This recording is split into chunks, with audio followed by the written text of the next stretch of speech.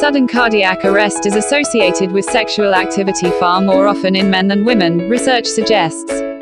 But sex is a rare trigger for sudden cardiac arrest. Only 34 out of the 4,557 cardiac arrests examined occurred during or within 1 hour of sexual intercourse, and 32 of those affected were men. Sumeet Chugh, of the Cedars-Sinai Heart Institute, said his study is the first to evaluate sexual activity as a potential trigger of cardiac arrest. The research was presented at a meeting of the American Heart Association. A cardiac arrest happens when the heart malfunctions and suddenly stops beating.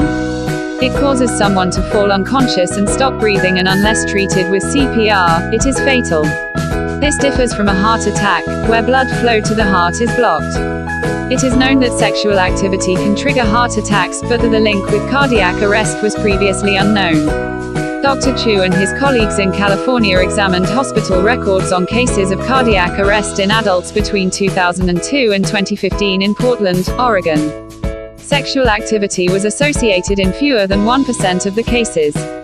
The vast majority were male and were more likely to be middle-aged, African American, and have a history of cardiovascular disease.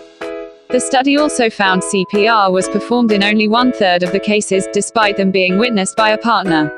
Dr. Chugh said, "These findings highlight the importance of continued efforts to educate the public on the importance of bystander CPR for sudden cardiac arrest, irrespective of the circumstance."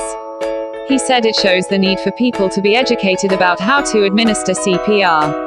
Another study presented at the conference showed children as young as 6 can learn it.